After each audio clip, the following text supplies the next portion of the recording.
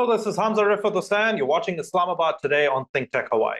Today we're going to be speaking about India, world's largest democracy, but it's also a country which is witnessing state-sponsored Hindutva or Hindu supremacy being unleashed by the Modi-led BJP government at the center. The 2023 Manipur violence is a grand example of intertribal conflict taking place, and the fact that many minorities all across India are being systematically targeted is a matter of concern. I have with me today one of India's leading journalists, and he's going to be giving us valuable insights onto whether democratic backsliding in India is a reality or whether it's a myth, and what can actually be done about it as we move forward in 2023 and beyond.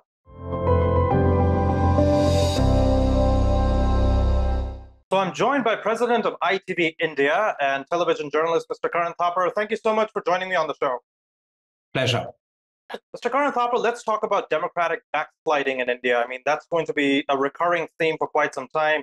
We talk about Freedom House, which initially designated India in 2021 as free, but now if you take a look at the latest indices, it's considered to be not free. As a journalist yourself, who's been covering issues within India and looking forward to the prospect of writing columns for different papers, how do you see democratic backsliding in India as a concept, and is there any truth to it? Oh, there's a lot of sad and dismal truth to it. Of that, there can be no doubt. There's been very considerable backsliding happening on several fronts. You've mentioned what has happened in terms of journalism. India's position on the Reporters Sans Frontières World Press Freedom Index has fallen fairly substantially. We're down to 161 out of 180 countries at the moment. 4 years ago, I think we were at 140, 142. In 2005, we were at 106. Which means that since 2005, we've fallen by 55 places. We are today behind Pakistan, which is at 150 or 11 places ahead of us. We are behind Sri Lanka by 26 places, and we are only ahead of North Korea, arguably the world's worst dictatorship, by just 19 places. So the backsliding or the downsliding in terms of journalism is deeply worrying, but it's happened in many other areas as well. Our institutions are not as free and independent as they used to be. I refer to the Election Commission, but I also refer to government agencies like the CBI and the Enforcement Directorate. Parliament does not function as effectively. The opposition doesn't get the same opportunity to raise issues, quite often on critical issues like the Chinese problems in Ladakh or issues to do with other concerns such as statements and speeches made by Rahul Gandhi. Debate is not held. The government uses its majority to ensure those issues are not raised because they would be embarrassing. There's even been a certain measure of backsliding as far as the courts are concerned. We do have, in some respects, a very independent, outspoken, and forthright Supreme Court. But when it comes to tackling and hearing issues that the court believes would be embarrassing for the government, like the abrogation of Article 370, like the Citizenship Amendment Act, like electoral funding through electoral bonds, those are issues that keep getting kicked down the road and not heard. And these are all deeply concerning. So on a multiple level of fronts, I've only named three, but there are others, there is a lot of dispiriting, depressing, and distressing democratic backsliding happening. Misuse of laws by the government to try and take journalists or other opposition leaders to court, or to punish them for being outspoken. This happens fairly regularly, and it is very worrying. So, I mean, when you talk about government repression towards, freedom of speech, are you talking about censorship? Are you talking about incarcerations? Are you talking about dragging them to the courts, as you rightly mentioned? Or is it a combination of a multitude of tactics that the, Narendra Modi-led BJP government is actually using? It's a combination of all these tactics that you mentioned. There are some journalists, not just a few, that have had laws thrown at them, like the Unlawful Activities Prevention Act, like the sedition law. They've been taken to court. They've been jailed for up to 2 years, even more. And eventually they have got bail. But they've been through a distressing and troubling experience for very little things, such as reporting information or details that the government would rather not have reported. But you have multiple other levels at which censorship operates. First of all, there is commercial advertising that gets denied for you, like in Pakistan. A lot of ads that support the media come from the government, and if the government simply stops giving ads because it doesn't like your paper or your channel, a whole source of funding freezes up. So that is one concern that makes people careful and think twice about criticizing the government. A second thing is that proprietors who have other business interests that are dependent on the government lean on their editors to ensure that certain types of articles, certain types of information isn't covered. Okay. Journalists themselves begin to self-censor because obviously they need to keep their jobs. They can't afford to lose them. And so as they write articles, they themselves hesitate to go as far as they otherwise would. There's a whole combination of things that creates the environment that leads to an effective throttling of freedom of expression.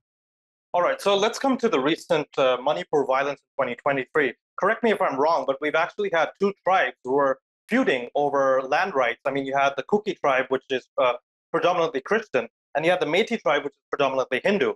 So what role did the BJP, I mean, now from democratic backsliding also targets minorities. We're talking about communal violence as well. What role did the BJP government in Manipur actually play in diffusing the crisis or actually perpetuating and inflaming tension? I think before we bring in the role or the alleged role that the BJP government in Manipur has played, it's worth explaining that the Kuki Meitei problems do have a certain history and do go back in time. The Meiteis are tribal. They're people who occupy the hill areas, and they are largely Christian. Now, the hill areas of Manipur constitute 90% of the state. The Kukis are roughly 16-17% of the population. The Nagas, who are also tribals but are not involved in this dispute, are 24%. But the Kukis and the Nagas are both Christian, they're both tribals, and they both live in the hill areas, which constitute 90% of the state. The Meitei are not really tribals. They wish to be recognized as tribals. At the moment, they don't have that tribal status. They constitute 54% or 55% of the population. They live in the valley. The valley is only 10% of the state. And the problem arises from the fact that constitutionally in India, in tribal areas, only tribals can enjoy land rights. This has been granted to tribals right across the country as a way of protecting their status and protecting their culture and ensuring, because they're weaker, sometimes they're economically poorer, they don't get pushed out or overtaken or flooded out by non-tribal. This means that in 90% of Manipur, the Meitei, who are 54% of the population, cannot acquire land. They are restricted to the 10% of the valley. But the tribals can acquire land in the valley because obviously there's no bar on them doing so. And therefore, there is clearly in the eyes of the Meitei an imbalance, which they have been seeking to rectify for a fairly long period of time. It blew up recently because the Manipur High Court, possibly wrongly, ruled that the state government should immediately take up with the central government an earlier attempt to give tribal status to the Meitei. There was no such earlier attempt.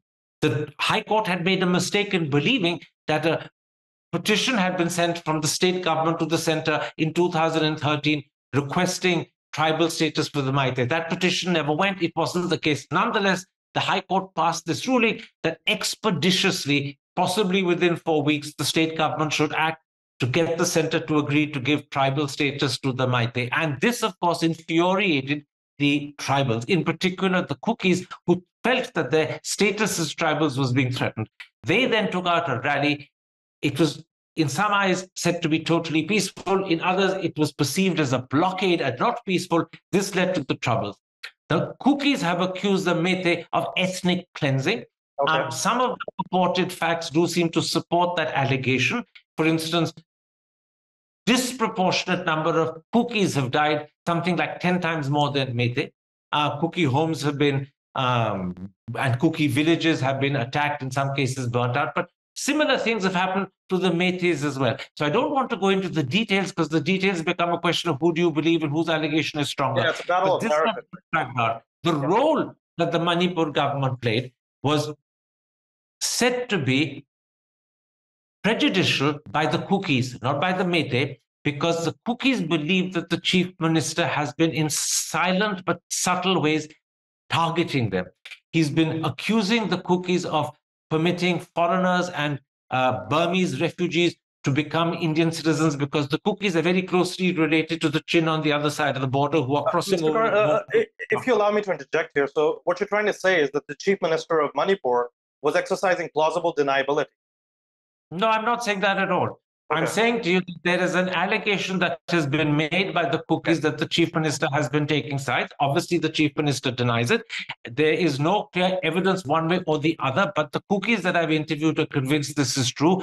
And a cookie BJP MLA has gone on record in an interview to me, a gentleman called Mr. Paul Neil Hiccup, to say that Biren Singh, that's the chief minister, has been anti-cookie. He's prejudiced. He says, I've lost faith in my chief minister and I want my chief minister removed. Given that this is a cookie BJP MLA speaking against his own chief minister, I tend to believe that he has the facts to justify the allegation he's made, but he didn't give those facts to me, nor have I seen them in so many black and white terms in the papers. So I'm not really saying plausible deniability. I'm saying these are allegations that are made and refuted by the other side. But when there is communal discord, distrust, loss of faith, these allegations become terribly important because they acquire a life of their own. And that is what had happened in Manipur. A breakdown of the relationship, a breakdown of the faith between the two sides. But there is at least genuine grievance on both sides. The cookies feel they're being threatened, their tribal status is being threatened, their lands are being encroached upon, and they believe the chief minister is anti-cookie. The Métis, on the other hand, believe that, look, we're 54%, we're restricted to just 10. Even that 10 is not inviolate because the tribals can buy land in our 10, but we can't go anywhere outside that 10%. We can't go into the tribal lands. So there is a sense of grievance on both sides that it needs to be tackled. It hasn't been effectively tackled by this government. Ideally, you would actually call for intercommunal dialogue. You would speak about, forums where both tribes can actually lay out their grievances and try and make sure that the Métis are not a tribe. The Métis are not a tribe. The Métis want tribal status. That is the reason why the cookies are opposing it. So don't call the Métis a tribe. They're not tribes. Okay. All right. So when you talk about communal, you could say discord, which is actually taking place, ideally, then you would want to make sure that there's some sort of dialogue between the two parties to try and make sure that the crisis is diffused. So when you talk about BJP's inability to actually initiate that, so I don't think I would use the word inability to initiate it, because the first important step was, once the troubles broke out, I think around the 5th or 6th of May, was to calm them down. The situation has improved in the last 4 or 5 days. Curfew is being lifted every day for about 6-7 hours. That does mean that there is pretty close to 17 hours of curfew, but it is a better situation than it was earlier. Talks are essential. They're unavoidable. They're the only way forward. But talks will only begin to happen when the situation improves, when tempers are cooler, and when there is a certain lapse of time and this trouble that happened fades into the background. So I'm not talking about months. I'm talking about you have to give it at least a couple of weeks, and then it'll happen. However, will the cookie talk to the Métis while the chief minister is a Métis and happens to be Biren Singh, a man that they believe is anti-cookie? I don't know. Howkip, who's a BJP MLA, I keep mentioning that he's a BJP MLA, has gone on record to say his own chief minister is unacceptable. Now, if that is a position reflective of most cookies, which I imagine it is, then you may need a change in chief minister. But whether the BJP will be willing to change their chief minister is another matter, because remember, changing a chief minister is sending a message to the Métis as well about how they view that 54% of the population. So these are not easy things to handle. The truth is, there have been, and this is why India's track record actually of handling communal discord until pretty recently is very good. We've had similar problems in many other northeastern states, Tripura, Mizoram, Assam as a whole. We've had them in other states. And India has always, traditionally and historically, after moments of violence, moments of rioting, actually brought quarreling parties together and sorted the issue out. It happened in Punjab, it happened in Mizoram, the famous Rajiv Accord. There are a couple of areas where it's failed. One is Kashmir, although the problem in Kashmir goes back to 89. The problem till 89 was very different. And another area where problem now is getting worse and starting all afresh is the increasing disharmony, discord, distrust that is being deliberately sowed between Hindus and Muslims, I would say almost single-handedly, by the BJP and the Modi government. But that is deliberate strategic policy to polarize the country in the belief that such polarization unites Hindus behind the Modi government and guarantees electoral victory. All right. So when we talk about the Modi government in general, and so what is the way forward for journalists, for activists, for people who believe that India should retain its secular democratic character I mean, as a journalist yourself, you think that most initiatives which actually do take place, they're either suppressed or they're actually pushed down to the ground. So, what do you think is the way forward? Because if you take a look at India's indices generally internationally, which many of them the Modi government doesn't even recognize, you do see this downward trend. So it has to stop somewhere. Well, the way forward for journalists, and let's limit ourselves specifically to that subject, is for journalists to continue to write, to speak, to investigate, to expose. Individual journalists will have to decide for themselves how far they're prepared to go. That in turn will be a reflection of the support they get from the editor and the proprietor. It will be a reflection of their own individual standing. Some journalists will find it more difficult because of their economic situation or because of other individual concerns. Others will find it a bit easier. It is important for the opposition also to stand up to the extent to which it counts to voice support for journalism, for free press. It's important for the courts to step in and ensure that when journalists are wrongly charged with terrorism or UAPA, Unlawful Activities Prevention Act, or sedition, that the courts step in and correct it. There have been one or two great instances where the Supreme Court or High Courts have done that. It needs to happen more often. But obviously, this is a situation that requires a change in government eventually for the atmosphere to alter. And that will only happen when the people of my country collectively, or at least in a majority, vote out the government and ensure a change. It has happened before. We went through the emergency, if you recall, 75 to 77. In many ways, the censorship of the emergency was more upfront and explicit, and therefore in some ways worse. In some ways, this is worse because it's insidious and subterranean. But the emergency was ended in 77 because the people of the country voted Indira Gandhi out. You need something similar. Whether that happens in 2024 is very hard to say at this moment. If I'm honest, I think it looks pretty unlikely. I think a third term for Mr. Modi, most people believe, is fairly certain. Yeah, I mean, if you take a look at the opinion polls, most Indians do have a favorable view of him, despite whatever is actually happening in the country. But when we talk about, is it a change? He's an extremely popular prime minister. Yeah. He's an extremely popular prime minister. Right. So are we talking about a change in government, or are you talking about a change in prime minister? Because when we talk about Modi in general, there are lots of analogies which are actually drawn between Mr. Modi and maybe the late Atal Bihari Vajpayee. Do you think Vajpayee's, the BJP under the Vajpayee government was a bit more different in its orientation towards handling affairs, particularly of communal nature? Completely different. Not just a bit more different.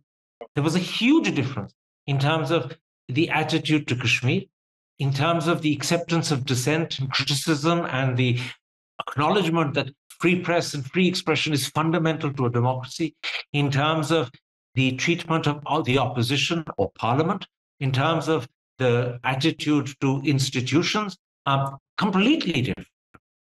And the answer to your first question, we're talking about a change of government. It is at this moment absolutely inconceivable to believe that whilst Mr. Modi is able to contest and win elections, he will not, and the BJP wins, he will not be the BJP prime minister. In fact, it is Mr. Modi's personality and personal popularity that most times brings the BJP to power. Certainly, it is the dominant factor at the national election level, but it is a very powerful factor even when we have state elections, and we will know just how powerful when the Karnataka election results are announced tomorrow. The expectation from the exit polls, which came out 2 days ago, is that, in fact, Congress is ahead. Of the 10 exit polls, 8 showed either an outright Congress victory or Congress being the single largest. Only 2 showed the BJP ahead. But there's no doubt that if the BJP does well, it will be entirely because of the effort Mr. Modi personally put in. He spent 3 days as prime minister campaigning and I think actually living in the state. He carried out roadshows, endless rallies. He's a very, very powerful speaker. And obviously, Indian people do like strong, effective, charismatic leaders. He is charismatic. He's a great speaker. He's a strong leader.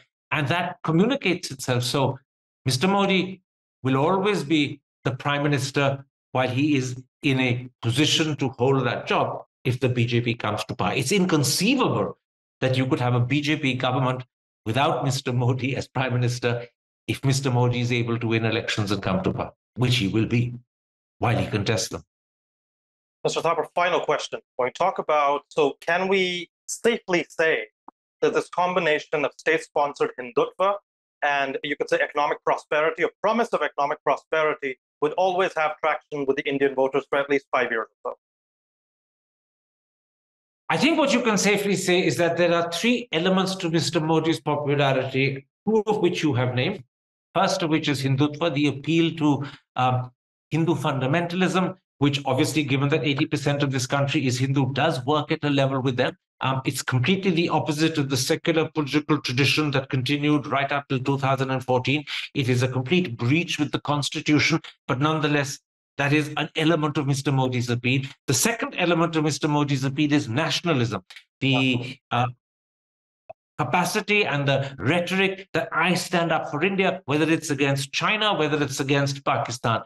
It was particularly potent against Pakistan in 2019 because that election happened literally 2.5 months after the Pulwama attack and the Indian retaliation at Balakot. The third element, which is often not recognized or not given the importance it deserves, is the economic welfareism. I'm not talking about economic growth, although the BJP insists that India is, under them, the world's fastest growing big economy. I'm talking about welfareism, which is the delivery of meaningful goods such as bathrooms, toilets, healthcare systems, health insurance, free gas cylinders or subsidized gas cylinders, roads, bank accounts to the poor. Mr. Modi has, in many instances, taken up policies that the Congress initiated, but taken them further and deeper, far faster than Congress was doing. And these are now all identified with him.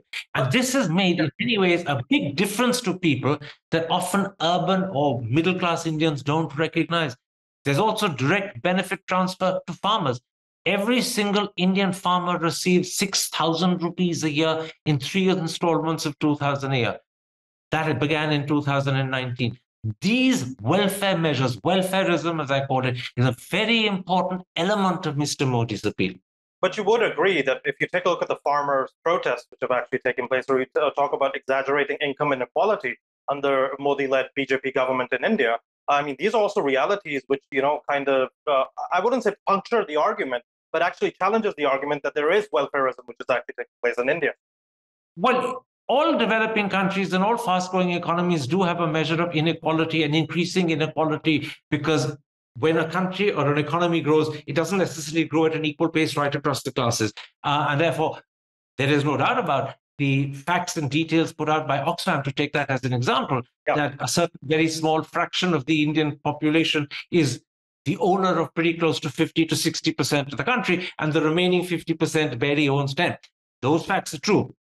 Nonetheless, do not overlook the fact that for people who didn't get that 6,000 a month earlier, who didn't have that health insurance, which is now available to, let's look at it, 500 million people who've had bathrooms built for them because they had to defecate outside in the open. Now they've got a toilet. Whether they use it as a toilet or they use it as a storage room is their prerogative. Right. But that provision has been made. Houses have been built. Roads have been built connecting villages to towns and speeding up the capacity of farmers to take their goods to mandis, as they're called, to be able to sell them.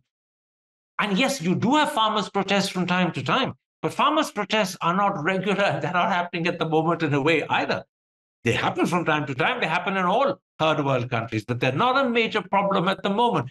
So don't undermine the impact of his welfareism alongside, I'm not saying this is the only thing, alongside the Hindutva, alongside the nationalism. This combination is very difficult. And what makes it precarious and awkward for the opposition to counter is that you counter Hindutva by stressing secularism, and you end up sounding to many Hindus either as if you are not Hindu or as if you are appeasing minorities, particularly Muslims.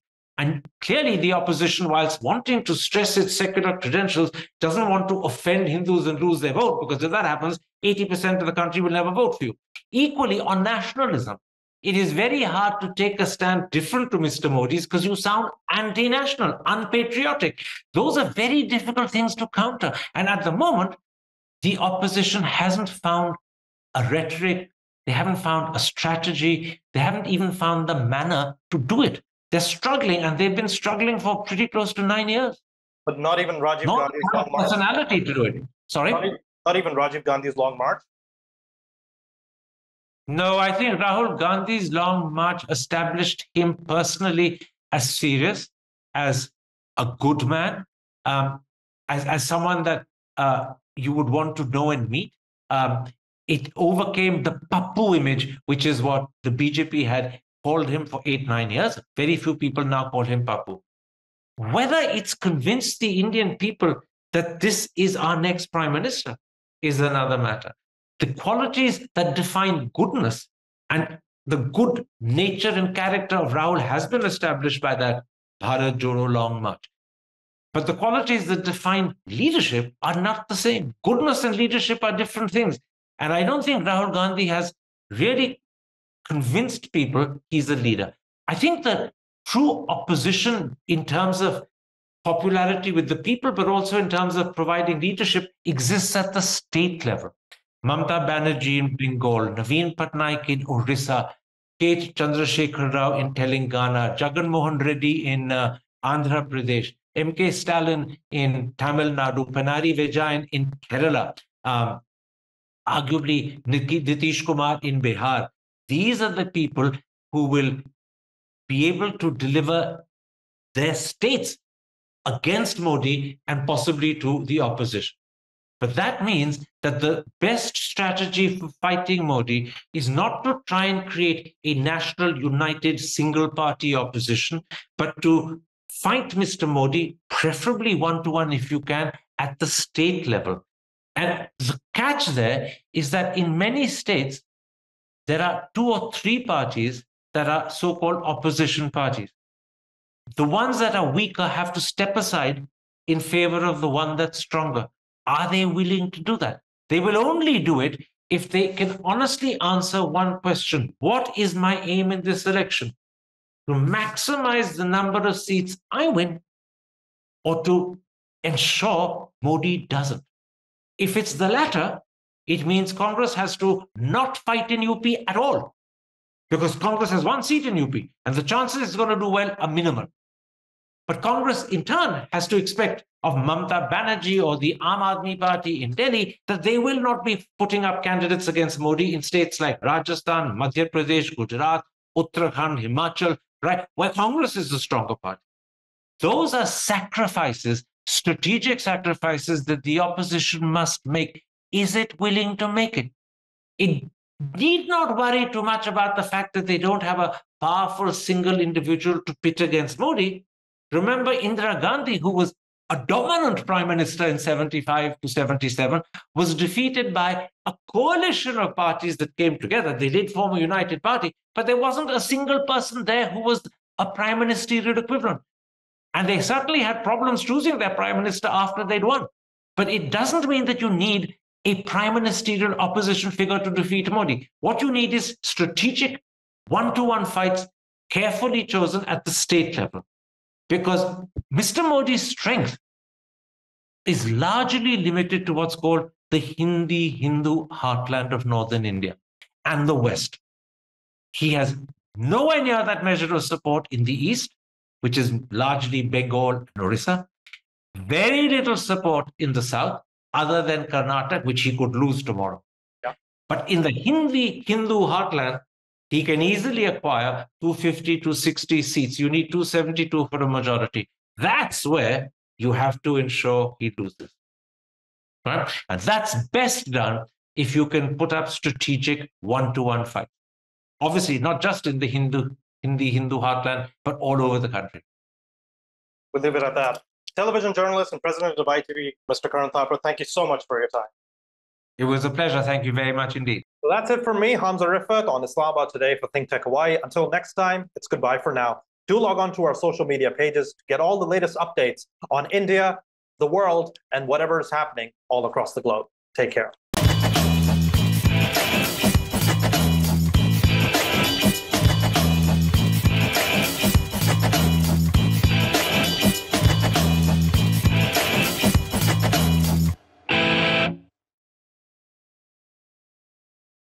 Thank you so much for watching ThinkTech Hawaii. If you like what we do, please like us and click the subscribe button on YouTube and the follow button on Vimeo. You can also follow us on Facebook, Instagram, and LinkedIn, and donate to us at thinktechhawaii.com. Mahalo.